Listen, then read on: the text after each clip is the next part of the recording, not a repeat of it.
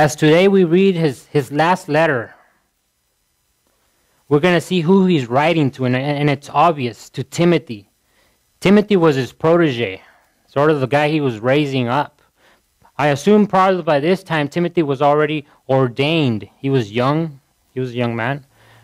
It is believed that Timothy had stomach problems. Paul tells him to drink a little wine for his stomach. He might have been a man that belly ached a lot. Also, the Bible says in 2 Timothy chapter 1, that Timothy was a man that wept as well. So he could have been emotional as well. He could have been a timid man. So he had all these things, and we're going to see what Paul tells him. And it's important because Timothy now did not have Paul by his side. Paul, after he was released from his 2-year house arrest, eventually he went back to Rome, and then he was in a dungeon instead of house arrest. Now it was getting worse persecution for Paul. It's assumed that he had weeks before he was beheaded. Paul wrote this letter to Timothy, his last letter to Timothy. Now, I remember being incarcerated before, not in a jail, of course, maybe juvenile, but I would write to my wife. I wouldn't be writing to another man. But Paul thought it was worthy and important to write to Timothy to encourage him, because he did need that encouragement. And in 2 Timothy chapter 2, verses 1 through 7, it's only 7 verses what we're going to cover, but there is a lot there. And it's 3 points. 3 points that we're going to cover. Our first point is to be strong in the Lord. Be strong in the Lord. Our second point is to strengthen others with that strength. And our third point is to remain faithful. These are the basic things that Paul told Timothy so he can press on. So he can press on the good fight. Because during this time, Paul could have been depressed. He could have been down. He was literally in the dumps, in a dungeon, possibly rats and cold there. In another part of the Bible, it says that he asked for somebody to bring him his jacket because he was cold. He was suffering. But Paul didn't let that stop him. He pressed on without fear, and he wrote this letter to Timothy. And now we can be blessed from it. And we're going to see here what he writes to Timothy. Now we're going to read over the verses first, and then we'll bow our heads for prayer. 2 Timothy chapter 2, verse 1. Paul's talking to Timothy here. He says, "You, therefore, my son, be strong in the grace that is in Christ Jesus." Be strong in the grace that is in Christ Jesus. "And the things that you have heard from me among many witnesses, commit these to faithful men who will be able to teach others also." Verse 3, "You therefore must endure hardship as a good soldier of Jesus Christ. No one engaged in warfare entangles himself with the affairs of this life, that he may please him who enlisted him as a soldier. And also, if anyone competes in athletics, he is not crowned unless he competes according to the rules. The hard-working farmer must be first to partake of the crops."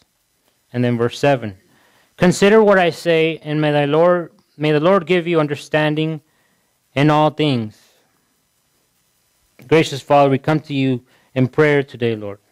We come to you asking, Lord, that you just empty us, Lord, of ourselves. That you allow us, Lord, to come with you with an open mind, Lord, with a clear conscience, Lord, to receive from you, Father God. Give us a heart to receive from you today, Lord. Help us, Lord, to understand. Give us understanding of your word. Help me, Father, to teach it simply, Father God.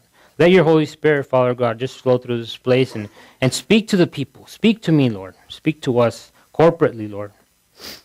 We want to pray, Father God, for those people at the Boston Marathon, Lord, that were killed, Father God, their families, and those that are injured in terrible condition, Father God. All those people there, Father God. We just pray, Father God, for their lives. We pray for their hearts, for their salvations, Lord. We pray, Lord, that you bring justice there, Father God. That you find the people that did that. And that you just bring justice. Because you alone, Father God, are judge. We pray, Lord, that you comfort those, Father God. Those parents that are hurting, Lord. Those children that are hurting, Father God. We pray this in Jesus' name. Now back to Timothy. 2 Timothy chapter 2, verse 1. So here we see Paul writing to Timothy. He says, "You therefore, my son, be strong in the grace that is in Christ Jesus." Notice that relationship Paul had with him, with his protege Timothy. They had an ongoing relationship. Paul had been discipling Timothy. He calls him his son. I don't know if you guys have had that sort of relationship with another, that sort of brotherly filial love relationship with another Christian brother or sister for that matter, right? A more mature sister that is raising you up to get closer to God, that points you to Jesus, that encourages you, and sometimes exhorts you when you need to be exhorted. This is what Paul was to Timothy. And they had this relationship, sort of a spiritual father to Timothy. That's what Paul was. And he says, "You therefore, my son." And he tells him again, this is why it is believed that Timothy was timid Timothy. He says, "Be strong in the grace that is in Christ Jesus." Be strong in the grace that is in Christ Jesus. Paul tells him something, right? Be strong. And this is not the only time he says it. Throughout the scriptures, when he's referring to Timothy, he encourages him, tell him, be strong, be strong. If it is something, if the Bible repeats something, it's for a good reason, okay? For a good reason. There's more emphasis there. Possibly Timothy was being looked down upon because of his youth. They were despising his youth. I know Paul, he had been deserted. He had been deserted. There was, if I'm pronouncing it right, Onesiphorus. He was still with Paul. But the rest, they had deserted Paul. So throughout the scriptures, Paul's going to tell him throughout this passage that, to endure. Because this is going to happen to you too. People are going to leave. You will be deserted. And that's why he tells him, be strong. But not in himself. Not in himself. He says, be strong in the grace that is in Christ Jesus. And that's our first point, to be strong, right? Not in ourselves, but to be strong in the Lord. And how do we do that? It's through grace. It tells us, in the grace that is in Christ Jesus. This brings us to our first sub-point, okay?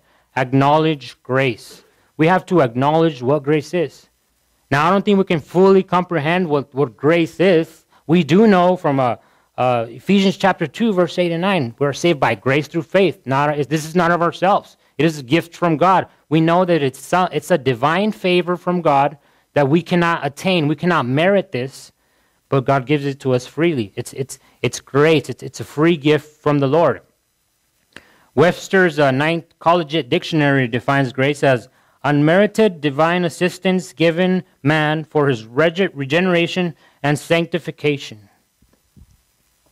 I agree with that. Grace is needed for all things. It's needed for our salvation. It's needed for our sanctification, our growth. Grace is needed for everything, but there's something called common grace. Common grace is a grace that is given to all. It's not just for Christians. Common grace is a grace that we see when the sun rises in the morning and when the sun sets, when the moon goes up as well. The Bible says that the sun rises on the wicked and also on the righteous. Common grace is for everybody, right? Because we have air to breathe, regardless of if you believe in God or not, that's common grace. We see that grace. It's upon all mankind, regardless of salvation. Matthew 5:45 says, "He makes his sun rise on the evil and on the good, and sends rain on the just and on the unjust." That's common grace. Psalm 145, 8 through 9 says, "The Lord is good to all, and his mercy is over all that he has made." The Lord is good to all. That's grace. That's that common grace. So we must understand, though, that whether it's common grace or sovereign grace or the grace that strengthens Christians, it's still a free gift. It's still a free gift. So we have to understand this.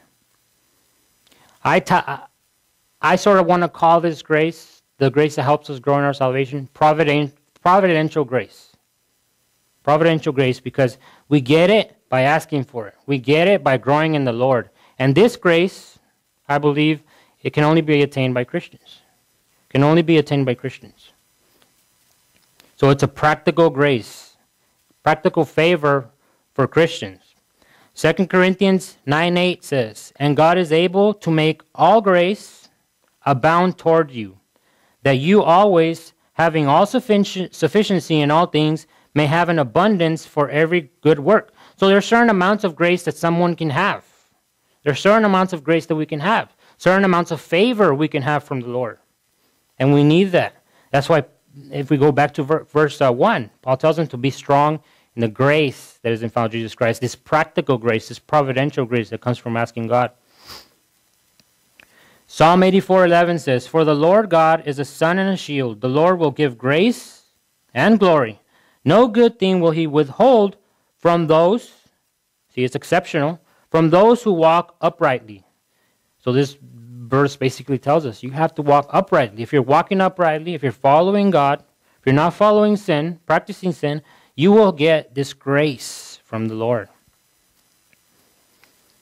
In Ephesians 6, verse 10 to 13, it says, "Finally, my brethren, be strong in the Lord." This is Paul again talking to the Ephesians. "Be strong in the Lord and in the power of his might. Put on the whole armor of God, that you may be able to stand against the wiles of the devil. For we do not wrestle against flesh and blood, but against principalities, against powers, against the rulers of darkness of this age, against spiritual hosts of wickedness in the heavenly places. Therefore take up the whole armor of God." All the armor of God, the helmet of salvation, the breastplate of righteousness, right? The belt of truth, the feet shed with the gospel, right? All this is grace. This spiritual stuff that we put on that we got to ask. I sort of touched on it last week as well. That is grace, and Paul is telling them, for the ministry, you're going to need this. Yeah, these are the pastoral epistles, 1st and 2nd Timothy, Philemon. But it's not just for pastors or people that are going to be pastors. It's for the whole church, because we all need grace. We all need grace. A lot of people that come from legalistic churches, they focus on the law. They want that law, right? They're taught that it's by the law. You have to do this and that. And yeah, we accept grace, but we're going to help God. We're going to keep the 10 Commandments. We're going to worship on the side. We're going to keep the Sabbath, right? We can't keep the Sabbath. We cannot keep the Sabbath. Take a look at the Jehovah's Witnesses. Why do you think they go door to door?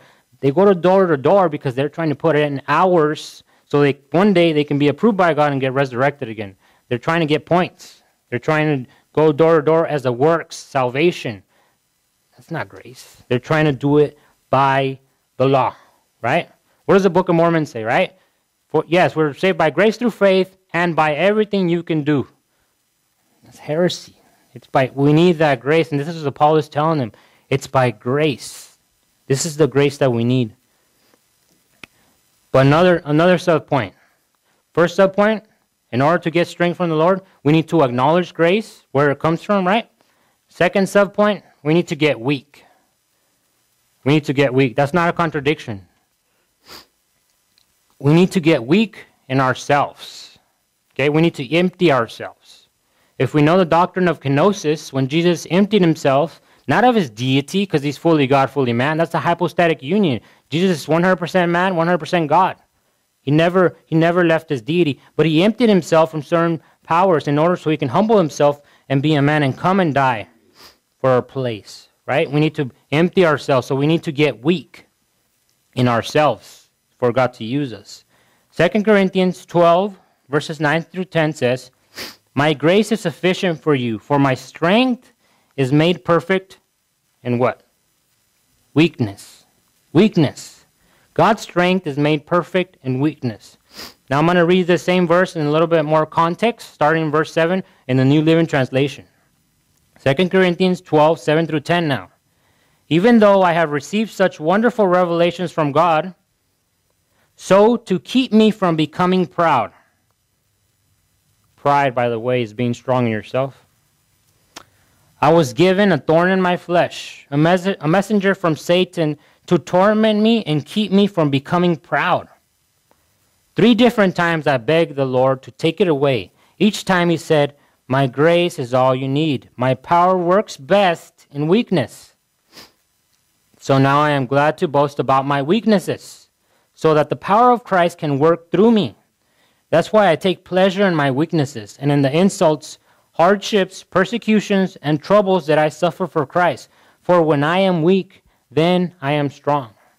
Something that I struggle with is naturally, from my background, I struggle with pride a lot. I struggle with pride a lot because I used to think, well, I'm a Christian, but I still believe in respect. Okay, you still have to respect me. You have to respect me because I was somebody in the streets. Okay, you need to respect me for that. But people don't know that. Why should they care? That's a low life type of a life, right? So that respect that you had over here in the world, it's nothing when you come into the Christian world. You need to humble yourself. It's the opposite. It's the upside down living, like Greg Laurie says. You know, we are nobody. We need to empty ourselves and give it to Christ. We need to get weak. We need to get weak so we can be strong. John the Baptist understood this. He said, "He must increase, but I must decrease." John the Baptist said that. So we must acknowledge that we are weak, sort of pouring ourselves out so He can pour into us this power that we need. What kind of things do we need to pour out? Pride is one of them. I've sort of touched on it right now. Pride, stubbornness, doubt. Do we have doubt? Are we Christians that live in doubt? Is doubt what's causing us to not step out and and faith to the Lord? Do we have a sort of faithlessness? Is there faithlessness in your life? What about contentment? What if you've been walking with the Lord for years now and you're just content where you're at? You know, so you're sort of on a cruise control Christian life. You know, I'm good where I am. You know, the Lord's used me and I'm just waiting for heaven. Right? That can be a stumbling block. And self-reliance, aptitude, meaning I can do all things through myself. Right? We can do all things to Christ who strengthens us. Revelation, chapter 3, verse 8 says, "I know your works. See, I have set before you an open door, and no one can shut it. For you have a little strength, have kept my word, and have not denied my name." This was in Revelations, the church of Philadelphia. Jesus did not have anything against the church of Philadelphia. On the contrary, they were weak. They might have been weak in numbers and weak in monetarily. They might have been poor.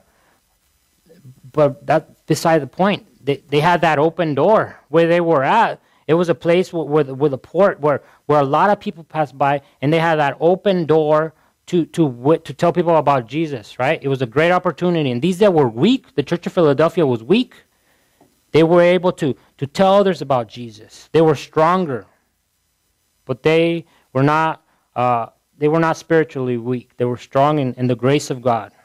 Again, my strength is made perfect in weakness. That's something we have to acknowledge if we're going to get this grace from God so we can do His work. So acknowledge grace, get weak, and third subpoint, work out that grace. We have to work out the grace that God gives us. 2 Peter 3:18 says, "But grow in the grace and knowledge of our Lord and Savior, Jesus Christ. To Him be the glory both now and forever. Amen." Peter knew this as well. You have to grow in the grace that comes from Jesus. These guys live by that, by the grace of God. This is sanctification, right? If you don't already know what justification is, I'll tell you. Justification means that it's the point when you accept Jesus as your Lord and Savior. The point when you receive Him in your heart, He regenerates you right there. Right then and there, it's a certain point. You can time it, right? If it's genuine, of course. That's justification. You are just as if you never sinned. You're made right before God. Justification. That's when you get saved. Sanctification, which is what I'm talking about here, working out the grace that God has given you, is a lifelong process. If you're saved right now, the process that you're going through now, you're going through sanctification. And I pray that we're all working out our grace. We're all working out our salvation. Philippians 2:12 says, "Therefore, my beloved, as you have always obeyed, not as in my presence only, but now much more in my absence, work out your own salvation with fear and trembling." That just means to grow in Christ, grow in this grace that God has given us. But what are the evidences? What's the evidence that I'm a growing Christian? I was talking to somebody the other day, And I asked him, what is a mature Christian? And he answered me, and he said, somebody that knows the word, because this person was boasting about being a mature Christian. He said, somebody that knows the word. To me, that's a fat Christian. If that's all you do, if you just know the word, that you're just a fat Christian. You have to do the word. You have to do the word. You have to not just hear it, but do it. Not just drink milk, but eat the meat, right? We have to be in the word, and that's part of this grace. This is how we get grace as well. Not just ask for it, but read the Bible. Get plugged in. Go into Bible studies, whether it's one-on-one, 2-on-2, or in a church service, when you have one person spreading the word to other people. You might not get that much because it's not back and forth, just in one direction. But Bible studies, believe me, Bible studies is where you can conversate back and forth, ask questions, and get involved. So Bible studies are very important to growing in God's grace, to working our salvation. So we have to chew the cud. That means get in the word. The cow how it eats the grass, right? It chews the cud, it spits it out back in its mouth, right? We have to digest that word. We have to read it over and over again and get the meaning. Get the meaning that God has for us. No doubt we have to pray, though, for the Holy Spirit to let us know what God wants to let us know. Peter says about this, 1 Peter 2:2, like newborn babes, long for the pure milk of the word, like newborn babes, so that by it you may grow in respect to salvation. It's interesting what Peter says because, like newborn babes, right? A baby, this is God just at work. Babies, they don't have to be taught to sort of get latched onto the mother's breast, right? They don't. It's already in their DNA. It's already there. God has put it in this magnificent creation, right?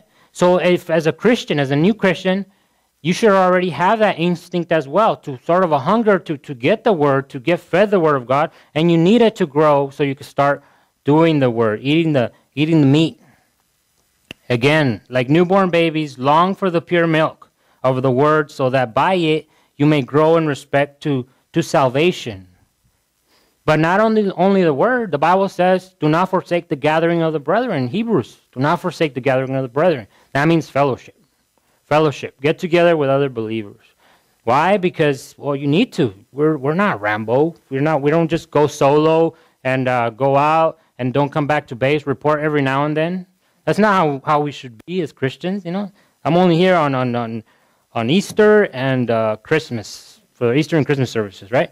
That's not how it should be. We need to grow in God's word and have a regular fellowship, this koinonia fellowship that the Bible speaks about. Another thing that I heard in a conference when we went to Marietta a while back with a brother and a sister in Christ of ours was we were listening to what's his name, Mike McIntosh's son, Phil McIntosh. He was teaching on sort of if you have too much on your plate, too much ministry on your plate, sort of make your plate bigger or take some stuff out. So he was saying, you men that don't like to go out a lot, instead of getting a vacation, get a staycation. Stay home, kick the wife out or the kids if you have wives and kids for a couple of days and stay home so you can meditate on God's word and see, put everything out. See, what do you want me to do, Lord, so I can serve you better? So sometimes we have to do that in order to grow in God's grace. We have to sort of get a staycation, stay home, and find out. Get some time alone with God and find out. Be in prayer. Be in prayer. Another way we grow in God's grace is by getting the fruits of the Spirit, right? We got to get filled with the Holy Spirit. See, there's a difference between the fruits of the Spirit and the gifts of the Holy Spirit. The fruits of the Spirit come naturally, sort of love, right? Love, joy, peace, patience, gentleness, kindness, perseverance, long-suffering. But then the gifts of the Spirit are different. The Holy Spirit gives them as He pleases, the Bible says. So these are different. Naturally, as Christians, we should have the fruits, right? That's the strength we get. That's how we work our grace by practicing these fruits, loving on others, right? Love is the biggest fruit of them all. That's how we work our grace, by loving others. Now we go to our second point. First point, second point. Strengthen others. So first, Paul told them, strengthen yourself in God's grace. Now he's telling them, strengthen others. Why? Because Timothy had the ministry of a pastor. He was going to strengthen others. He was going to preach the word to others. Look what he says in verse 2. And the things that you have heard from me among many witnesses, commit these to faithful men who will be able to teach others. So Paul tells them, the things that you have heard from me, right? So Paul, throughout their relationship, when he wasn't incarcerated, of course, he had committed many things to Timothy. Not just on one-on-one level, but other people were aware. It says, among many witnesses. Some scholars say that this could have probably been a sort of his ordination ceremony, Timothy's ordination ceremony, where Paul sort of gives them the doctrines, the main points to just persevere. But this is also what Peter said, what it says in Acts chapter 2, that the early believers, right? They were together, they were in the breaking of bread, right? In the doctrine of the apostles. And that's what I believe it means as well. It says, and the things that you have heard from me among many witnesses, commit these to faithful men who will be able to teach others also. Who will be able to teach others also. So the job of Timothy was now that he was prepared, or supposed to be prepared, he was supposed to commit the stuff that he heard from Paul, the doctrinal stuff, to faithful men who will be able to teach others. 1 Timothy 6:12 says, fight the good fight of faith. Lay hold on eternal life, to which you were also called, and have confessed a good confession in the presence of many witnesses. Paul could have very well said this in 1 Timothy 6:12 to Timothy during his ordination sermon. This brings us to our first subpoint of strengthening others. We need to acknowledge that it's not our ministry. It's never our ministry. If you're in ministry right now, it's not your ministry. In a ministry that you have to teach other people, whether it's kids, the youth, or even just your home with your family, it's not your ministry. Not your ministry. So Paul gave him the ministry so that he might share it with others. That we know. Ephesians 4:11-12 says, and he himself gave some to be apostles, some prophets, some evangelists, and some pastors and teachers, for the equipping of the saints for the work of ministry, for the edifying of the body of Christ. So the reason we acknowledge that it's not our ministry is because the Bible tells us it's not for us, and for each individually. It's not my ministry, it's Jesus' ministry, and it has to be spread out. For why? For the equipping of the saints, for the work of ministry, for the edifying of the body of Christ. So we're pressed together like stones, like Peter says. We're pressed together to build this temple, the church, the invisible body of Christ, and we need that. 2 Timothy 3:14-17 says, but you must continue in the things which you have learned and been assured of, knowing from whom you have learned them, and that from childhood you have known the Holy Scriptures, which are able to make you wise for salvation, through faith which is in Christ Jesus. All Scripture is given by inspiration of God, and is profitable for doctrine, for reproof, for correction, for instruction in righteousness, that the man of God may be complete, thoroughly equipped for every good work. This is why we need it, so we can be equipped for every good work. The Word of God, because it's God breathed, it's God inspired. Second subpoint. Second thing Paul told Timothy, find faithful people. Okay? He wasn't just gonna, I'm gonna find somebody and there I'm gonna continue to just preach to them. The Bible says something. The Bible says, do not throw your pearls before swine. If somebody continues to just slander the Word of God, or they just demean it, or they just could care less for it, after you've tried, after you've been obedient to that calling, Tim, you're not called to commit these. Because why? Because they're not faithful men. When you do find these faithful men, they should be able to teach others as well. They should be able to teach others as well. So the qualification is faithfulness. Sometimes today in the church, we look qualifications. We look for good speakers. We look for strong men, good-looking men, right? No doubt Apollos was a good-looking man and a good speaker, or Aaron, right? Moses. What did Moses tell God? Well, I'm not a good speaker. Send Aaron, right? That's what we look for in the world, for qualifications. But God does not look for that. He looks for faithful people. He says, commit these to faithful people.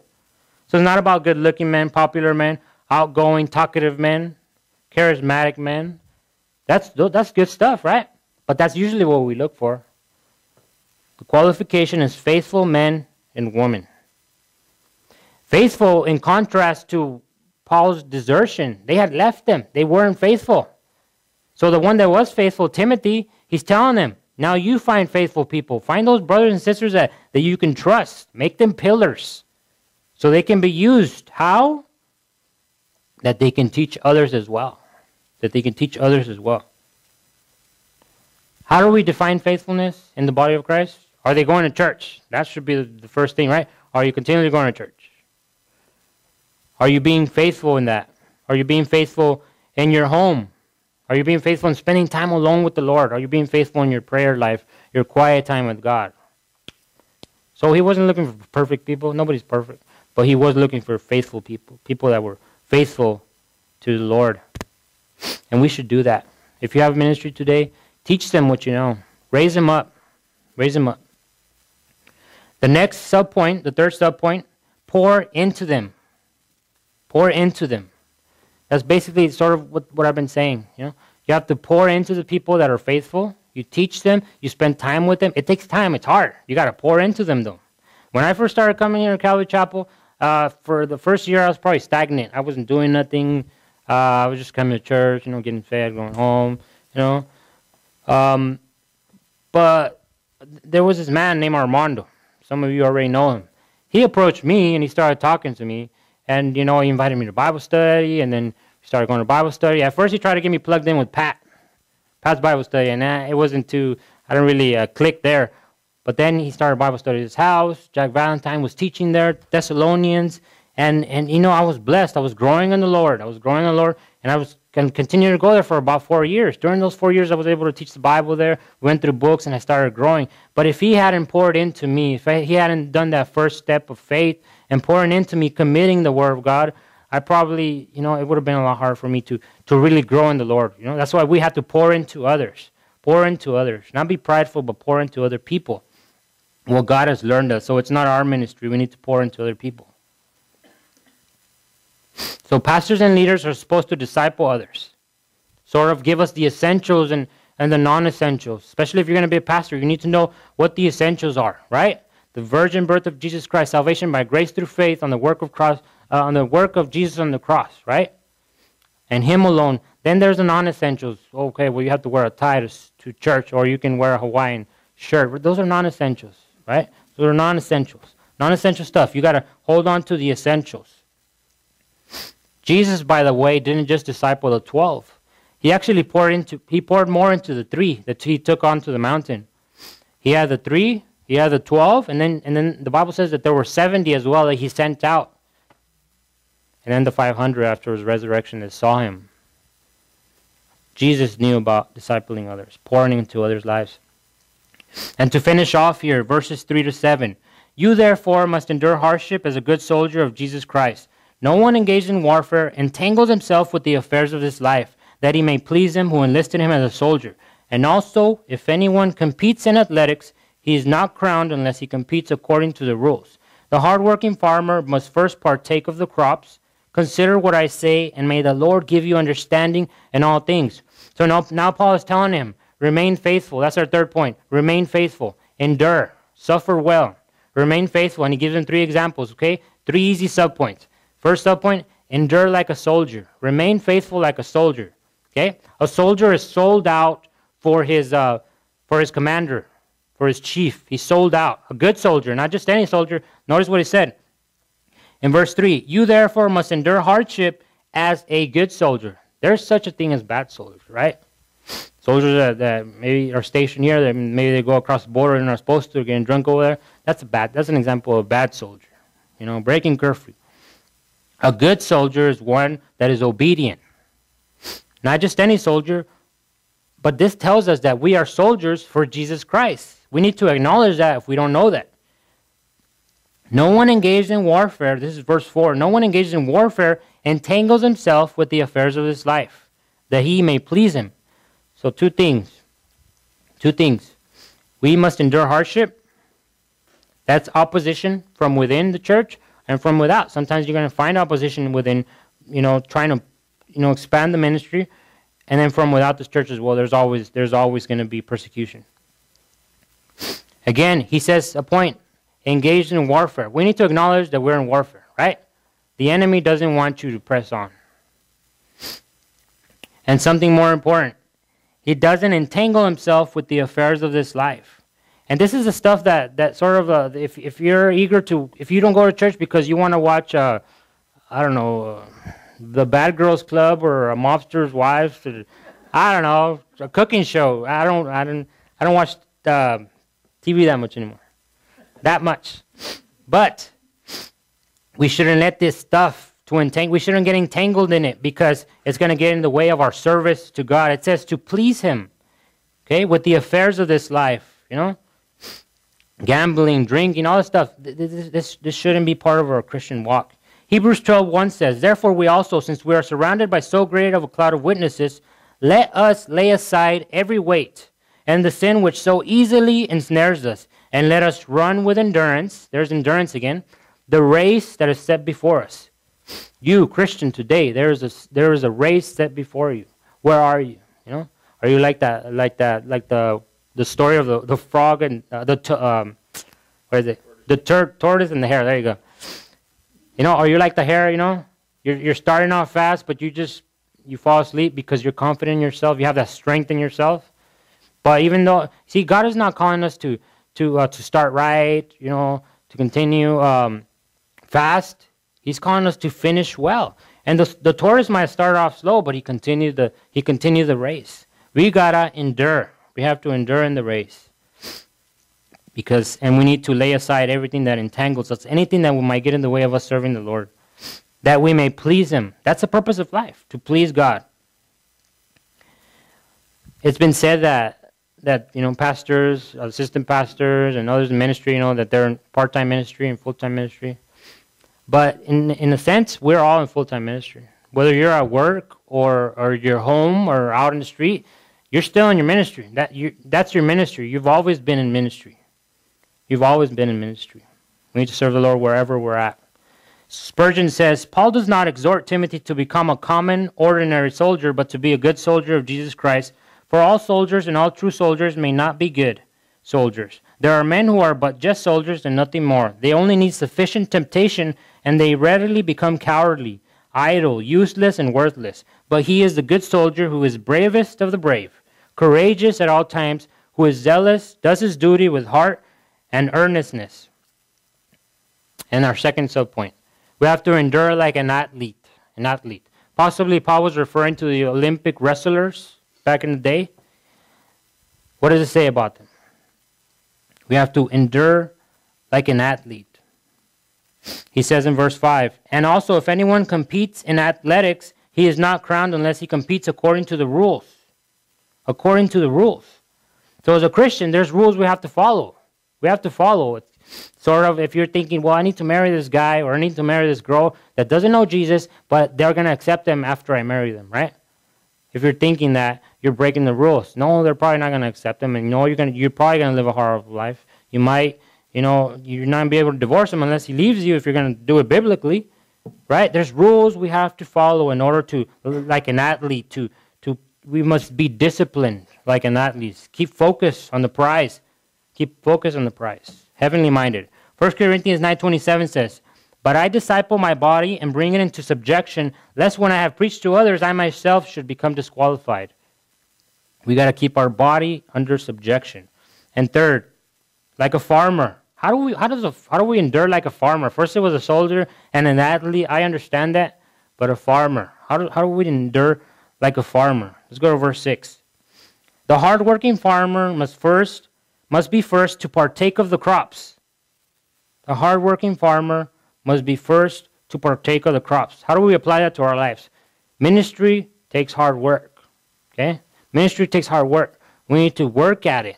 Okay? But you know what? When the farmer is done growing the fields, when the crops are growing, he is the first one to partake of it. He gets that blessing. Today when I got home, my wife was working on our yard, and our yard is sort of, the theme of our yard is the desert landscape. You got some yellow patches over there, you got some dirt mounds over there. We have we don't have a good looking yard. But my wife, when I got home, she was working at it. She was planting plants. She was sowing plants there, right? And she stepped back, but when she was done, and she looked at it, and she felt that sense of completeness, that sense of, oh, I did it. And that's what we get from ministry when we pour into others, okay? That sense that I've done something for God. Just like the farmer, he works hard, but he can step back and see, wow, people are growing. I'm doing the right thing. People are growing through the Word of God. So I'll finish with this quote from C.T. Studd. Only one life will soon be passed. Only what's done for Christ will last. And that's the whole point. Only what's done for Jesus is what's going to last.